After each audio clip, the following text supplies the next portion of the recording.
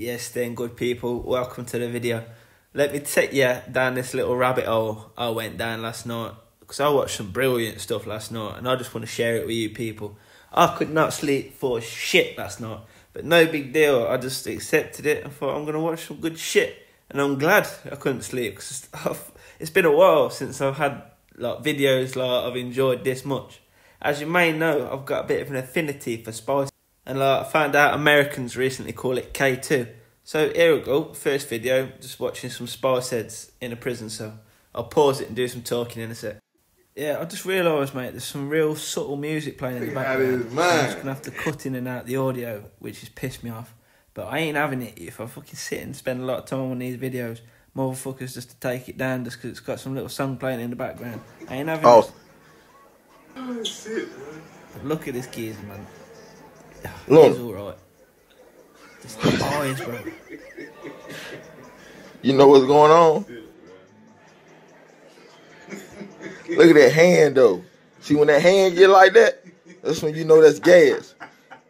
Take a silly out. My man, like he still got a piece in his hand. It's all bad. But that shit ain't, look though, DJ. My man say the shit ain't nothing. Look at him. That shit ain't nothing. Fucking is something. Look, DJ. Kiss the locker. Kiss the locker. Kiss the locker. You can do it. Kiss the locker. You want another piece? The way his eyes light up when he says, "You want another piece?" It's like, This geezer's saying it ain't no thing, smoking spice, that he can handle it. And I believe him, bro. He looks warped out, but he wants some more, so fair play. Want another piece? Yeah. Huh? Can you smoke a slab? If I give you a slab, you'll smoke a slab, or you cool right now? Huh? Give me another one. Wrap it up for him. You can smoke a Wrap slab? it up for him. If he can slap. Wrap it up for him.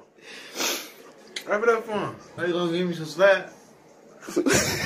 Let me just break down what spice actually is. Like, sorry if I keep pausing the video. I do a lot of pausing. I like to use my voice box, you know what I mean? But spice is man-made cannabinoids. It's just basically like a load of fucking leaf sprayed with chemicals that people smoke. In fact, it's not on leaf at the minute. To get it into prison, they're spraying paper, and people are just like smoking the paper in a pipe or something like that, and that's what it does to them. So when he says square, I'm not sure if he means square of paper or like they're calling a square a cigarette. You don't want to slap. He's going down. This geezer right here definitely does not want another square, whatever they are. But yeah, this is what I'm plagued with when I go into Lincoln City Centre, bro. There's bare people sleeping in doorways and shit. And the law ain't around. Then, out of absolutely nowhere, my man just whips out the Akimbo bananas. And this is what makes me like this geezer, because I'm pretty sure they're trying to rob him here or something. But he holds on to his own. He don't hand over them bananas. He wanted the square, but not if he's got to pay the bananas. Do you know what I mean? That's too much of a price. Let me get my bananas, man.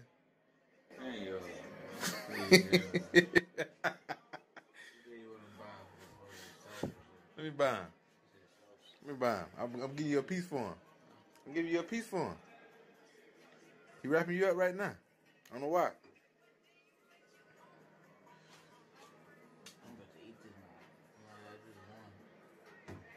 Come on, man. I just gave you a piece for both of them. Man, where his back? Okay, here you go. I just gave you a piece for both of them. Let me just say, I'd love to see that geezer sober, because he looks like a funny motherfucker. But yeah, never in my life would I touch that dirty drug. Not even for £1 million. If fucking Jeremy Clarkson offered me the milli without having to answer a question, I'd say no. You can hold me to that if anyone out there wants to test me, bro. But I will not touch that shit. I don't know how people fucking try it for the first time. Like, fair enough if you're in prison or sleeping on the streets, but fuck that. It's one chemical compound different from fence panel treatment.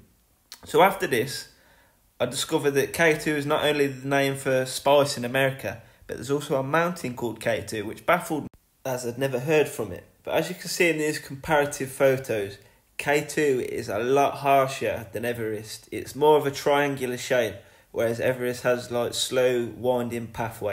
It is actually a lot more dangerous than Everest though, as only 400 people have ever climbed it, whereas it's about 4,000 that have summited on Everest. And 1 in 4 people that attempt to summit K2 will perish, which is fucking nuts. It's like 25% chance. Like, I wouldn't bet £100 if I knew, you know what I mean? Like, fucking, that's your life, that is. But this is what these people love to do. So after finding out some information about K2, I'm going to discover that there was actually 5 deaths earlier this month. Yeah, so on the 5th of Feb 2021, 5 people in the picture there all lost their lives, unfortunately. The one that stood out to me the most was the guy in blue, because he'd actually documented the whole trip up until the very end. You couldn't understand a lick of what he was saying. It was either like Hebrew or Spanish or something, but it was only a 5-minute video, and I just thought, I already knew he'd died because of the title. I just thought I'd fucking watch it, you know what I mean? And it was pretty cool, man. It's eye-opening, isn't it? The risk that these people take for the love of what they do, man. It's fucking admirable, to say the least. Not only that, but the logistical effort and the sheer cost of achieving something like this is crazy, man. They actually have to pay like these mountain people, they call them Sherpas, and they live in the hills all year round, and they just cart people's gear up. And like, some of them was complaining that they'd got ripped off because they carried up all these massive bags and only got paid $2 per bag. I'd be fucking slinging them down the mountain, mate. I would if I was Sherpa. I mean the bags, not the people. Like. And another thing why it's so hard to climb this mountain compared to Everest is the fact that it takes so long to get to the actual base of the mountain. So Everest has got like a Himalayan trail around it, I believe. It's in Nepal, innit? But it's like a stone gravel trail all the way up here. You actually have to drive down some little death road for 6 hours, then walk for 7 days, I think, to get to the base of the mountain.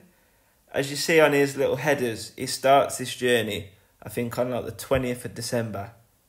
And it ends, obviously, on the 5th when he dies.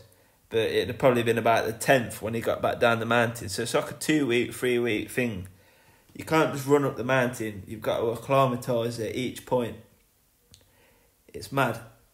And like, there's people that have achieved it with no oxygen, which is even more baffling. Like, you're going up it and you're doing it pretty much like the geezers did it first in the 50s, man. It's crazy. I'll link this other documentary down below of a geezer that actually made it up to the summit. And I think what a lot of it is, why this geezer died, is the fact that you see how windy it is now. They say that you don't want wind when you're going to summit. It's got to be a near enough perfect day. They actually had like this geezer on hand who had some fancy weather equipment that told them they'd got a 4-day window. Either they've got to go up and do it, or it ain't happening. 95% of the people that was on the mountain with them backed down and went home. I think there was 4 people that made it on the day. And here you see him in the tent doing some yoga. That guy sitting in the centre of the circle there, he actually died with Sergey. He's a Bulgarian dude. He's got a YouTube channel as well. I think he was a doctor. But like, also, you know what I mean? Cool guy, bro. The people that do this shit, that live full lives, man. You know, they died living it, didn't they? They didn't just fucking die smoking crack in a flat or overdosing on K2. They died climbing K2, baby. Next clip I found, just a short 1-minute one. Geezer falls down the crevasse. Thankfully I didn't keep falling that way. 21 metres inside a Himalayan crevasse. Alone, 1 broken arm, a dislocated shoulder and broken ribs. Oh! The prospects for Professor John All were dire. I got trapped here instead. On this ledge, my arm I can't use. I'm gonna have to somehow climb out that way. Using his uninjured legs, that's what he did. Armed with only a text-capable phone, and with the rest of his team asleep at a second base camp, John turned to a platform that he knew would gather global attention: Facebook. His messages read, "Please call Globe." It says armed with only a text-capable phone. He managed to get onto Facebook. Makes sense. Rescue. Another "I'll try to survive tonight." Bleeding inside, feels better, but so cold, and longest night ever. I couldn't move my right arm, was in piercing agony. My ribs were hurting very badly. It was difficult to breathe. and I knew I was going to die. I mean, there was just no way to get out of a crevasse like this. People who fall into crevasses don't live. John was part of a scientific team looking at the climate's effect on mountain areas.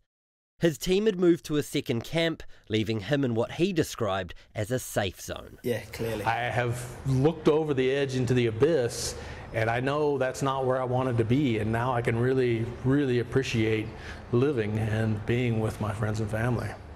Fair play to John Boy, man. That's some cool shit. So after that, I'm led on to this geezer. So that right there's Brad Gobright in the blue on the left. He's famous for climbing.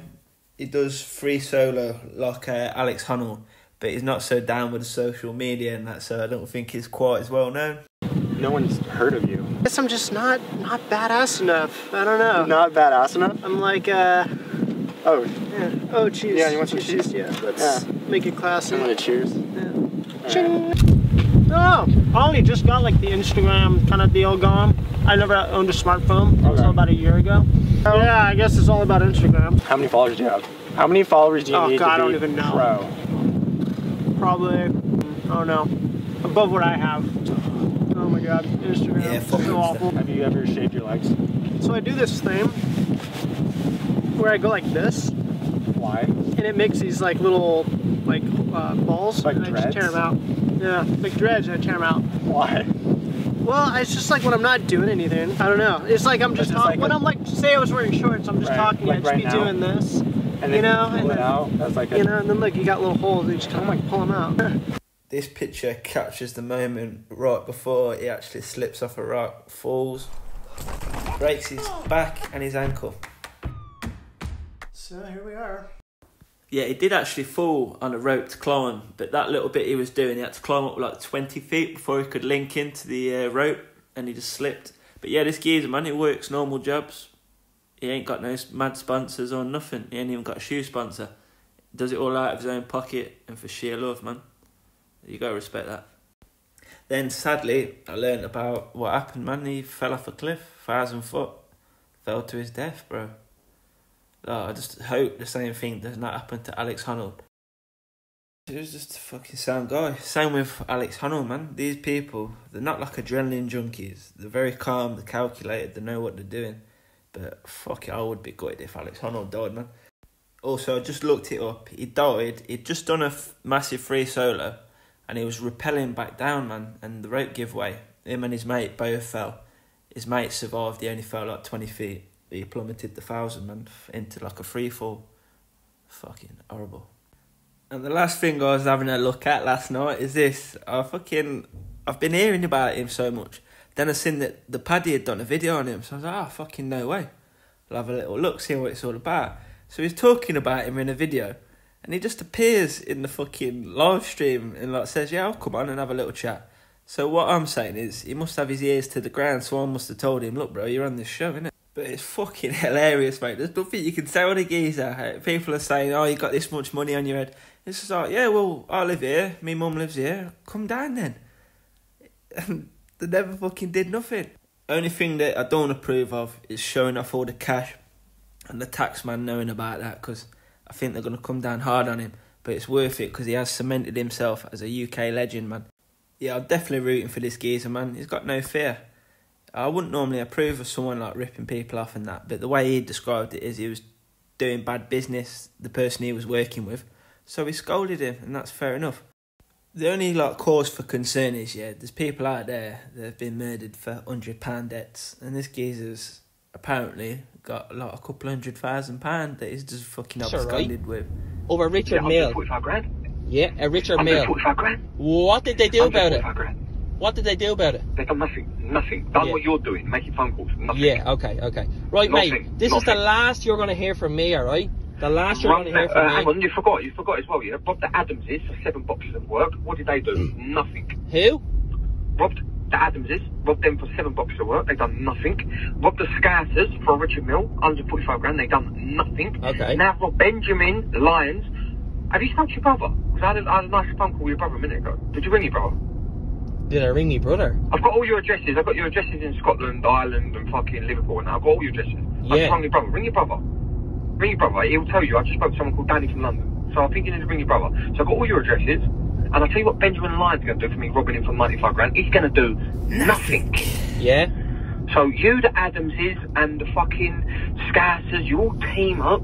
You all try and pay a black kid £10,000 or 250 grand on my head, and you join the motherfucking queue that's behind you, because you'll do nothing. Yeah. Biv.